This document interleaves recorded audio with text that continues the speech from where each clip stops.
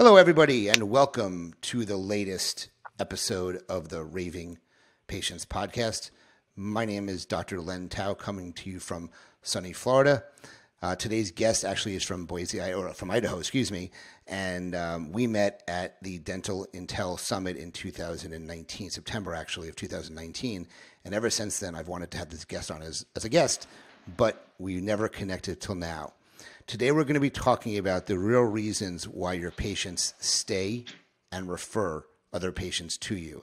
And I'm a big fan of patients who refer because my practice is a fee-for-service practice. So if you're out there and you want to become a fee-for-service practice or you want to have patients referred to you, listen to this episode. My guest today is Jen Kirkham. Jen, thanks for joining me today on the Raving Patients Podcast. I look forward to spending the next 45 minutes with you telling people why people refer and stay in your practice. So Jen, let me introduce you first. Sure. Let me read your bio, and then I'll have you expand on your bio as it's very expansive. And then we'll jump into the topics that we want to talk about today, okay? Sounds great. So Jen is a keystone member of the dental community as a hygienist, a leader, and a business strategist.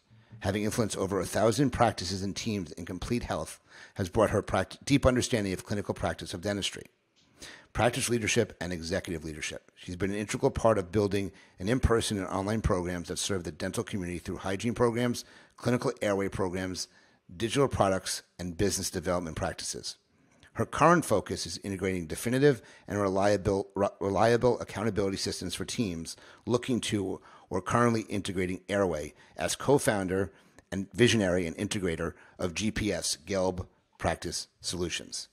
Jen's signature approach to opportunities and services for teams and executives is through a strengths discovery of the team, maximize working systems, and employs a coach mentality in all aspects of operations. So Jen, thanks for joining me today. I look forward to speaking with you. Oh my gosh, it's an ultimate honor to be here. It's so true. Meeting in person, and we see opportunities in the past, and it's so good to finally connect and to be able to interact this way. So thanks for having me, first of all. Appreciate that.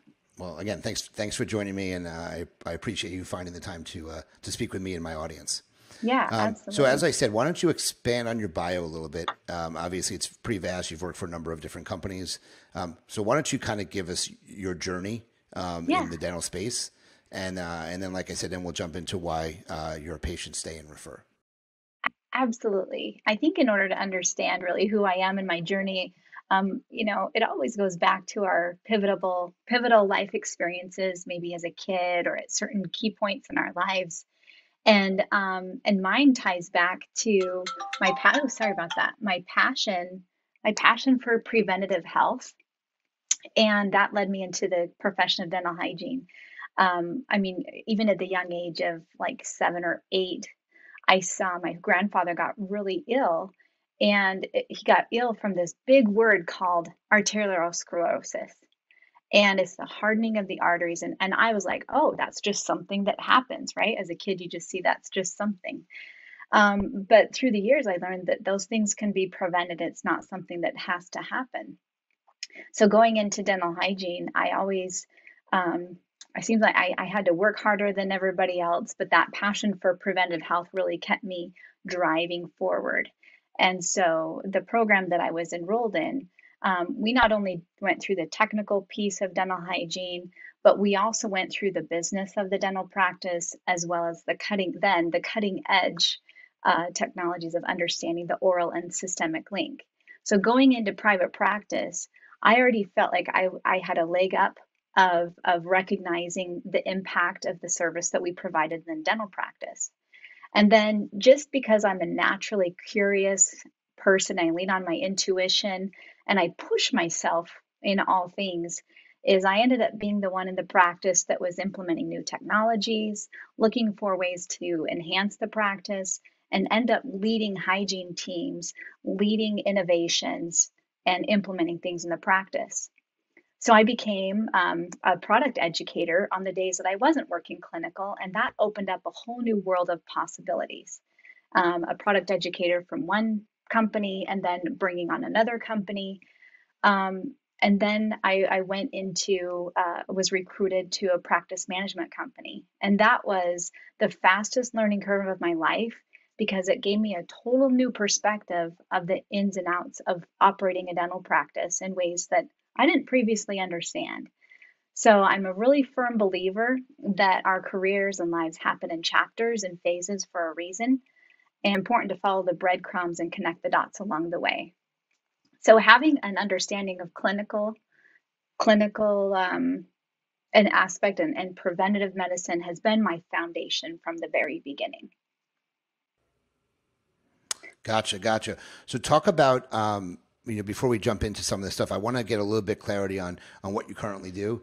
Because I know when we first met, you were working for a different company, and you've gone. I know you've had a number of things since then. So, Geld Practice Solutions, and you call yourself the co-founder, visionary, and integrator. So, just touch base on that first, so those listening understand what that is.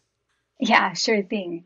The relationships that and the opportunities that I had working for that practice management company, we developed programs and practice solutions, and those relationships are ties into what I'm doing now. So because I've been introduced to business strategy systems, operating systems, plus the clinical application, that ties into being the visionary and integrator. Yes, those are usually two different roles, but I'm serving as both roles for the company and co-founding the movement of integrating airway into practice.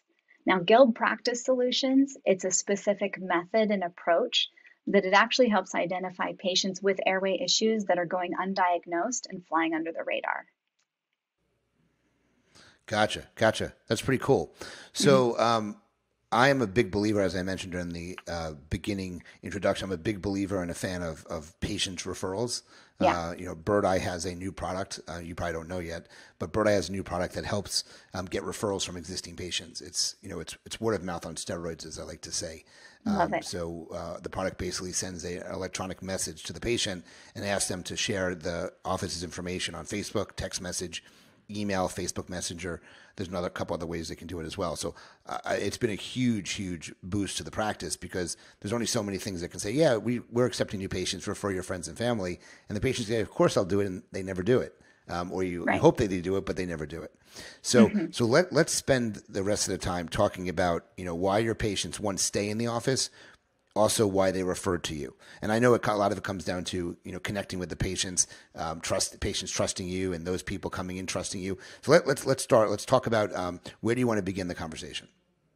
Well, I think because we're all human, I think the natural place to begin is really connection. I think 2020 has taught us that having a disconnection is really unpredictable things can happen. But when there is a connection between the practice and the patient in a really integral way, where patients are emotionally connected to what the value of services that you are providing, meaning that they're emotionally engaged in the service.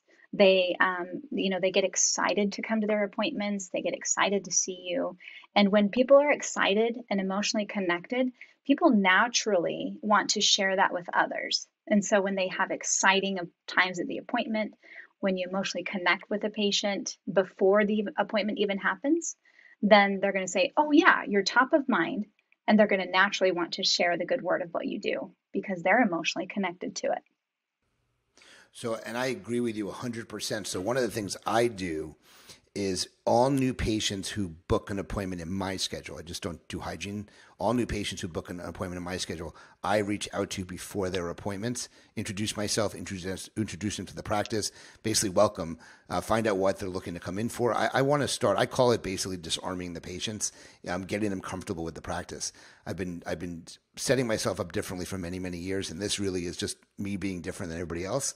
Because I call new patients or I call people on the weekends when they want to schedule an appointment, I call them too. It just makes the patient super impressed before they even walk in the door. So many times they come in and they're sold before they even hear what things cost because they know how I treat it from a customer service experience. And they already trust me because of all the great reviews I have online. It's kind of like a little circular thing that I developed because I bring them in because they trust me. I make sure I reach out to them so they trust me even more. And when they come in, they almost have no choice but to say yes to the treatment I recommend. hmm I had to chuckle a little bit when you said the word sold before they even come in, because I think it's important to note that our patients are buying services from us, that we are in sales, whether you realize it or not. And and one of the core fundamental ways that people buy from people that they like, that they trust, and it's all about like meeting them wherever they're starting from, and you just go along this journey and solve problems for them. That's all you get to do. You get to solve problems for them and with them. 100% so. So let's talk about trust, because I think trust is a very big deal. I think if people don't trust you, one, they will leave. Okay, they will write a bad review for you too, but they definitely won't accept treatment. So let's talk about how important the trust is, and anything that you recommend from a trust perspective. Well, I think in order to answer that question, I think I need to ask you a reciprocal question. Um, I saw that you have a wedding band on. I assume that you're married or in a long-term relationship with a significant other. Yes, I am married. I have been Yes. married for June this year will be 15 years. So Okay, when you think of like, you love your spouse, you love your wife, and can you think of the exact moment that you started loving her? When do you love her? Like what? um, well, it's funny. I always say, when we argue, I always say I may not always love you, but I may not always like you, but I love you. I always love you. So I would say we had an interesting. I met her online through a company called program called JDate, and we went on, like, literally in the first week we went on like 4 dates. So it's a very very fast romance, I guess you can say. Mhm. But very early in the relationship, I had been coming off another. I was married and divorced, and I was coming off a relationship then. But very quickly did I know I loved her. Within the first couple weeks, I think. Yeah, that's awesome. That's like that intuition, that instant connection. I always relate to love and trust like the same rules apply, because you can't say I trust someone or I don't trust someone. I mean, intuitively you can say that and know that, but really trust is a bunch of opportunities that you either reinforce trust or you pull it away. It's just like an account, right? There's either debits or credits. You're either applying more trust or you're starting to take it away. And people can trust you for certain things. And it's important to understand that trust and reliability are two separate but related things. So patients can trust their dental care with you. They can trust you with personal things that are influencing their health and wellness. They can trust your team members to do certain things. They can trust you for certain things. And it's also important to be reliable through integrity to follow through on those things that they trust you for. And it's the same with love. Like anytime that we want to deepen a connection and a relationship with anybody in our lives, that we constantly add to the account. So I think that's important. Gotcha. So No, I definitely look. I think it's very very important. So let me ask you if you can give any advice, and I gave you one. Calling patients ahead of time, get them to connect with you, because I think making the connection with the patients. I think, look, I'm a very good salesperson, and I know very quickly when I meet somebody, whether it's on the phone for Bird Eye or whether it's in person in my dental office. I know very quickly whether someone's buying from me or not. You can just see the way you interact, the way you connect, the way you talk, the way they talk back, the way they respond to your questions. I mean, there are people, if they're looking around like this when I'm talking to them, they're lost. Nothing's happening there. But you just get that. I call it the warm, fuzzy feeling a lot of times. So why don't you give some suggestions or top or ideas on ways that a dentist or a practice can better connect with their patients to get them to buy from them, stay, and refer? gotcha. I think the biggest thing is looking at your marketing And here's all the dental practices. Look at your marketing. Look at your marketing calendar. The number one thing that you can do is to run that by your team and tell them what's being marketed so that they can understand the messaging. If you have messaging that's going out for external marketing, if you're looking for new patients or looking to do internal marketing to boost a certain service for your patients, but your internal team has no idea about that communication, think about it. Your patients are getting conflicting information. It's not reliable messaging. They can't trust the messaging. And so the number one thing that you must do is educate your team on the marketing that's happening in the practice so that they continue the message in their conversation with the patients. Gotcha. And it's as easy as a marketing Any calendar. you said it's as easy as a marketing calendar is what you said. Incorporate the marketing calendar into your daily huddle. Okay. All right. So that's from a marketing perspective. You're obviously trying to connect with patients a certain way. What other ways, let's say from the practice level, the team, the doctor, what other things have you seen practices do to, I call it, set them apart from other practices, wow the patient? If they give them that experience before they come in, they have a better shot of getting them to stay in the practice. Multiply key phrases among the team. So like you call your patients on the weekend and you probably say key phrases that represent your brand, represent your practice. And my ask for dental practices and doctors and team members, like communicate as a team to make sure that your entire team is saying those key phrases. So like do you have a mission statement with your practice? You're a fee for service practice. Do you have a mission statement or a key phrase that represents your brand? Something like a tagline per se. Yeah. Dentistry for the quality conscious. Okay. Or hold on, I just had an audio issue. Can you still hear me now? Yep. Okay. I can hear you. Yep. So, okay. Are you closing your own cases? You do all your treatment planning yourself as well, or do you have other team members help you with that, or? So I teach a workshop called the art of the sale and art of dental financing. And what makes me, I would say, different than other practices is that I do the treatment coordination and I do the financing coordination. So I'm figuring out the way to make the patient's treatment more affordable. Oh, okay. So that's my job in my office. I know it's against every guru's thought processes, but I've been very good at it for a long time, and I get the patients to say, yes, that's what I do. So I've never given it up. I mean, the controversy here is obviously that from an outsider's perspective, is that you as a doctor, you're doing all of those things. You're wearing multiple hats. How can you possibly? That would be the general conversation. But really what you've done is that you're using the same language from before the patient comes in, walking them through different phases of the treatment. You're using the same phrases. You're reinforcing the relationship, reinforcing that tagline that brands you. But just because a dental practice doesn't operate the same way as you as the doctor doing all of those steps, they can still incorporate repeating key phrases at key times in the appointment, right? So if they know that they're what are some suggestions you have? Sorry, I apologize. No worries. A little bit of a delay. That's all good. So whoever is calling to welcome the patient to the office before their appointment, they clearly state what the appointment is for. Welcome to our practice. This is practice.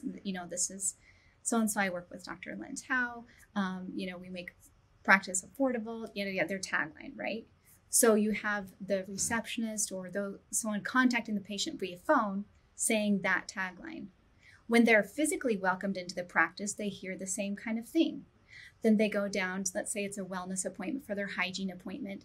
The hygienist says, hey, welcome to our practice, and here's the tagline. Just so you know, this appointment is a wellness appointment, and we look for key things, and again, reinforce the tagline. Then they go through the appointment process, and then there's a series of repetition. If somebody hears the same kind of things through multiple people, multiple times, it's a subliminal thing, like an Ocean's 11 effect.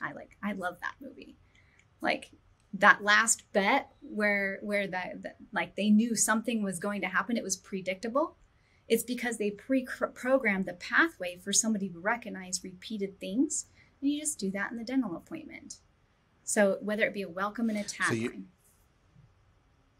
So you want to have you basically want to send a consistent message throughout the times you're interacting with the patients. So when a patient calls and I tell them that we're going to find them affordable treatment during the case presentation or during the financial presentation, I repeat the same process. It will be able to find, hopefully be able to find you affordable treatment. So they know that if we do, I use a lot of things. I use a lot of psychology when I'm speaking to patients. I'm nodding my head a lot of times. So hey, if I can find you, an affordable payment option, you're going to proceed with treatment, aren't you? The patients always say yes when I do that because I'm nodding my head at the same time. So it's definitely the messaging that you're giving to the patients. I think is a very big deal here. I agree with you 100% with that. Absolutely. And you know what that gives the patient is clarity. It gives them clarity and expectations and understanding what service you're going to provide for them. That's the real thing. Makes sense. Mm-hmm. Yeah, no, you have to be clear. The clarity is a very big deal of it too. Look, it sounds like you have to connect with the patient. You have to make things very clear to them. You have to get them to trust you before they actually will end up buying from you. I think those are like three major factors that you're referring to here. Absolutely. Absolutely. I do want to address a common, mishap or things that I've seen in practice. When I practiced, I saw it all the time. And I want to identify the symptom that you'll see in the practice. Like you say, oh my gosh, we have this problem in my practice. I want to tell you about the symptom, but there's a core issue here. So let me tell you about the symptom first. So the symptom is, if anybody's heard this, usually it's the hygienist saying, I have to wait forever for an exam. It takes too long. I can't get the doctor to come do an exam. Have you ever heard that before? No, never, right? I hear it all the time. And I'm actually very good in making sure I get to the hygienist as quickly as possible during an exam process. But I hear that a lot throughout the industry, yes. Yeah. And another thing that you'll hear is the dental assistant is standing outside the hygiene operatory, tapping the foot and be like, the exams take forever. I'm waiting on the doctor. We're always waiting on the doctor. You've never heard that before, right?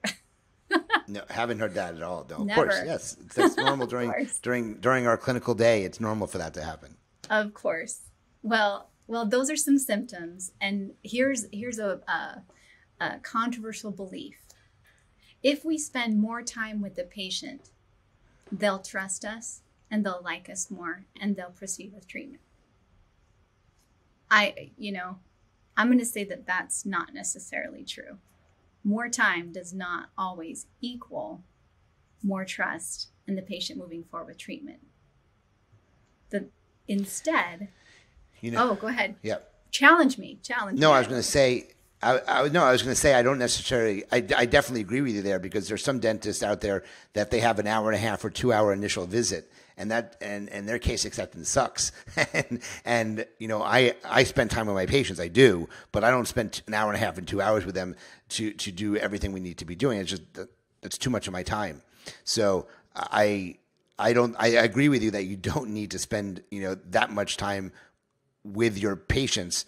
Especially, you talk about a hygiene visit. Look, ask them how they're doing, look at their mouth, see if there's any changes, see if anything bothers them, get the report from the hygienist. You could be out of there in 2 or 3 minutes. I know some dentists that take 10 minutes an exam. I think there's sometimes too much information you're providing them, or giving them too much information, or spending too much time with them. And I think it affects the whole day in general. It affects the hygiene schedule, it affects the doctor's schedule, and it throws everything off anyway. So that may not be the best way to do things. Mm-hmm. It really comes down to, like, if you put yourself in the patient's seat. After leaving clinical, I had this opportunity, and it was like staring me in the face. Is that if I got a laundry list of things that I needed to do, or a list of laundry things that were going to happen, after the first 3, I was like, okay, and, it was for my kids. They had a complicated ortho case or what have you. All your patients need to know, what is the general problem? What happens if they don't move forward? And what do they receive when they do move forward? If you just state those three things, and then once you get like that nod, Len, right? Like when you're talking, if I can make this an affordable reason, right? If I can resolve this problem for you so that you don't have to suffer with B, then this can happen. And you get agreement. And then all you do is state the first next step. Great. Here's our first next step. And that doesn't take first very long next at all. step. Interesting. Just the first next step. And if that patient if their personality is where they have to dig into all the details, then you can spend the time to where they don't have to dig for details and you get them to take commitment. Do you like, so yes, take time with your patients, but more time does not always equal case acceptance. It's how you use the time, how you approach it. Gotcha. So let's talk about the psychology why people spend money or buy from you, okay, and keep on coming back for more. I think it all has to do, I think everything ties in we spoke about, but I think you had given me the information that there's a phenomenon happening in the buying power of the consumer. I think the buying power of the consumer has changed significantly over the years. Absolutely. So talk about how you think the psychology plays a role in this process. It all comes down to pain or fun. But you've heard pain or pleasure, right? People buy to get away from pain. They have a big problem and it's annoying. It's costing them money. It's literally painful. Or they want whitening. They want straighter teeth. And that's why we see the phenomena of like Smile Direct Club. We see a direct to consumer route, which is disrupting the dental industry. They're like, what's going on? It's simply that patients have a greater access to solving a problem or a pain or getting what they want.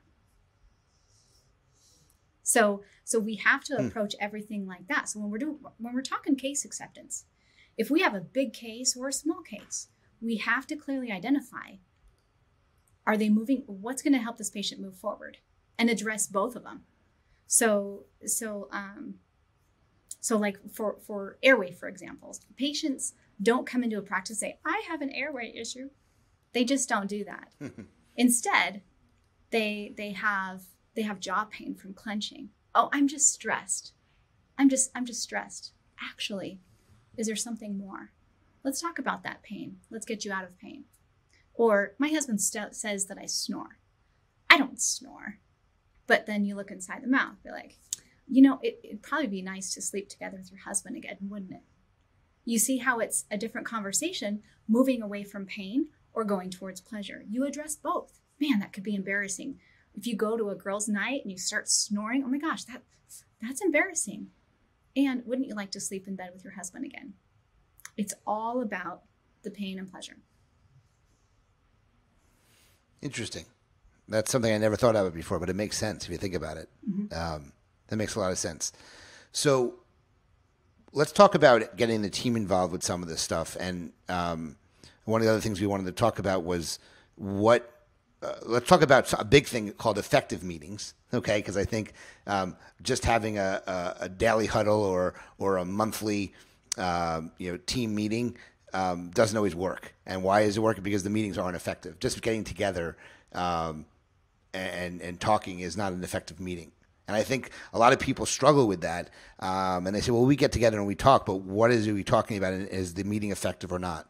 So can we talk about what effective meetings have to do with this? Yeah, absolutely. The dental practice is designed to be a team, a cohesive team that's clear on serving patients. That we all wear different roles and we have to be clear on our roles and understand the impact of service that we provide. So how an effective meeting comes into play is that everybody understands that they're a valuable member of the team, that they're aligned to, everyone hears this phrase, aligned to a vision, right? Marching at the same beat, those kind of things. What that really is understanding that you're important, that you're part of the team, Let's communicate and work together. Now, I've been in dentistry long enough to know that it's kind of like working in a dental practice is kind of like a family, is that sometimes you really love them. And then there's times that you love them, but don't like them. And, people have different personalities. So one of the most dangerous things that we can do is work together as a team and communicate. So where effective meetings come into play is that we rely on the strengths of the team. Yes, everybody has their weaknesses. Nobody's going to be perfect. Rather than seeking perfection in the day, look at people's strengths and see where they can lean into those strengths to fill their role to their best of ability. And because we're operating in a business, everybody should have a number, should have a measure, right? So relate that goal and that measure to what it means for the patient that's getting served. So when you rely on the strengths, communicate to those strengths, and then tie it to a measure that we're looking at. Not to say good, bad, not to use as a weapon, but instead to really measure how we're playing the game. I just watched March Madness. Did you see that in the game right before the Final Four? Did you see Gonzaga's shot? Yep. That was a three-quarter shot. Yeah. Why did he make that shot? Moments. That was a pivotal moment for him. Hours of practice led up to him making that one shot. Could you imagine watching that game and not keeping score? It brings out the competitive, brings out the best in us to really try and improve. And hey, what if he didn't make that shot? He wouldn't be any less of an individual, right? When they lost to Baylor just played a better game, right? They were just better conditioned. Gonzaga is still a really great team. The reason why I bring all this up is that lessons are learned along the way. But if you don't keep score, you don't allow yourself a competitive feel to continue to improve.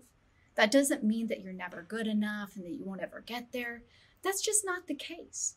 All it's doing is help keeping score and help keeping that drive alive. And when you rely on the strengths of your team through effective meetings and reinforcing those, then magic really happens. But that's what it sounds like. Yeah. But I want to be real here for a second. Can I be real? I'm frank. Sure. Definitely be real. The dental day is full of problems and issues. Ones that you can't count on. We're working with patients, a procedure might not go well. There's always constant problems and issues. So, if you think, what does an effective meeting have to do with that? Can we prepare for every issue? No. You can kind of anticipate, but effective meetings help establish communication so that when those issues arrive, you have the channels to solve just one issue at a time. That's actually something that I love to do. I love having hard conversations. I got a lot of practice.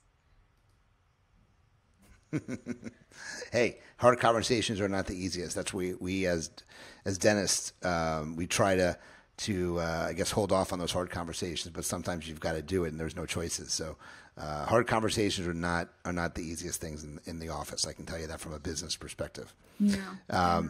So before we go into the fun part of my podcast, not that this has been fun, and do the would you rathers, is there anything else that you wanted, other than giving people your information at the end, is there anything else that you wanted to touch base on from a topic perspective, speaking point perspective?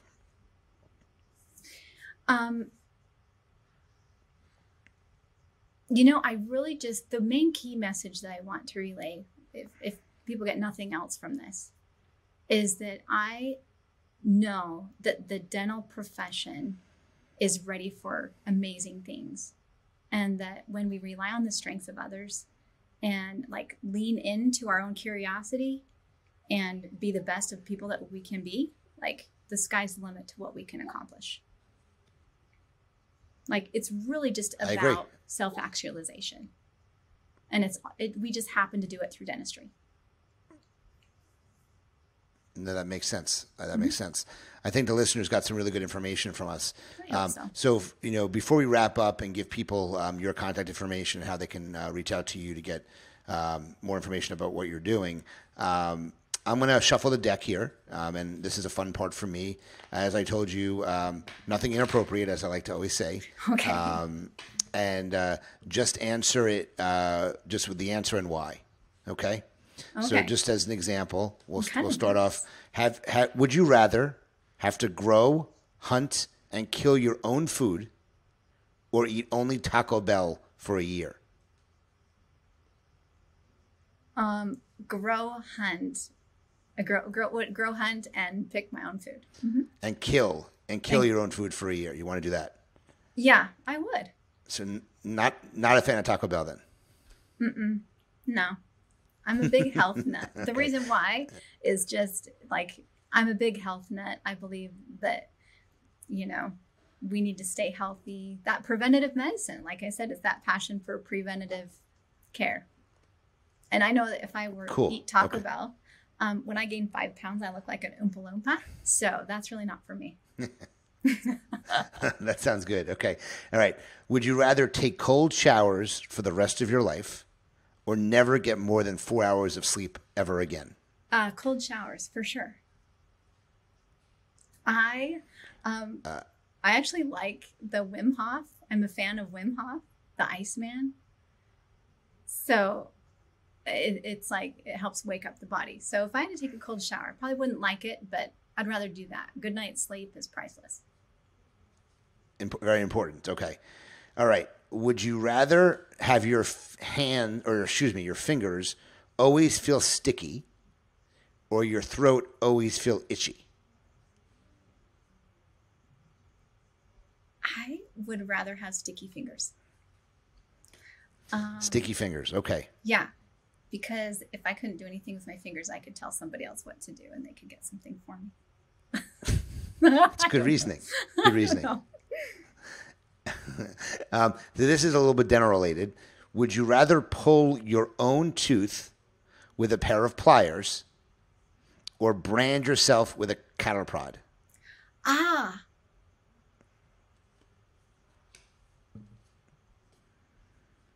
Okay. Well, if it was a little mini cattle prod, I think. A little mini cattle prod. Okay. Yeah. Well, true story. Neither of them are good choices. Oh, no. I mean, I had a cowboy patient that lived out in the middle of nowhere and he did pull his own tooth and broke off.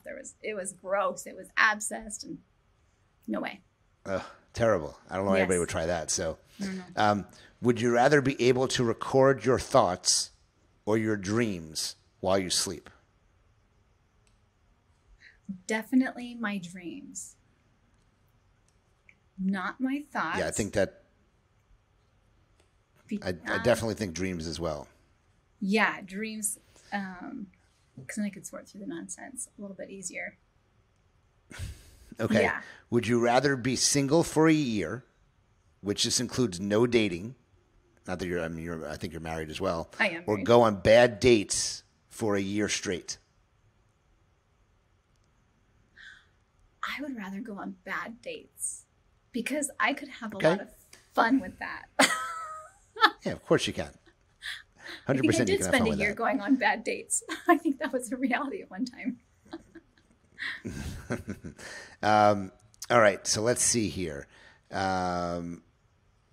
Would you rather accidentally laugh loudly at a funeral or fart while giving a speech? Terrible. That's terrible. Oh, gosh. Well, I'm speaking at Dentistry's Got Talent, so I'm going to say I would rather, but I'm not hoping that this happens. I think I would rather fart in speech because there's a chance it could be silent. And if you're up there, if it's silent and deadly, you can tend to stand your own. Yeah. So you're going to be at Smiles at Dentistry Got Talent. Are you going live to Miami? Yeah. Yeah, I'll be there too. Oh, sweet. I'm not in the Dentistry Got Talent, but I'm speaking at the meeting on the regular. Excellent. I didn't want to do the contest, so we'll Let's see each find other each down other. there. Definitely. All right. Would you three more? Would you rather spend the night in a dirty dumpster or a dirty porta potty? Terrible.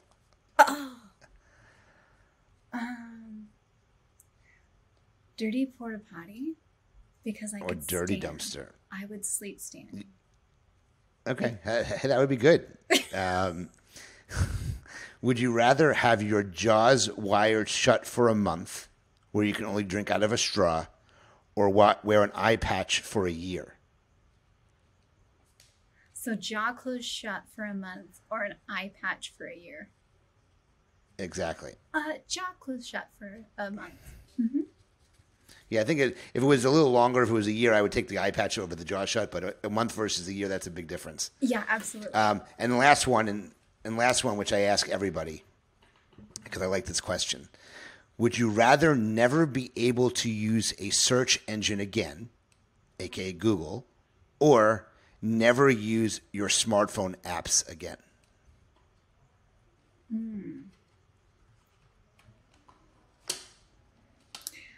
It's got to be the search engine. My apps do a lot of stuff for me. And there are apps, it's funny, there are apps that are search engines. So technically you can always find a workaround there according to that question. There's always a workaround. I agree with you on that one. So, well, thank you for being a good sport and answering those questions. I appreciate it. And I told you nothing inappropriate. There are some inappropriate questions in there, but I'm not going to ask them. So I always get through those because not the time or place for that. So Jen, let people know the best way to reach out to you. I know you said you're working on some social accounts.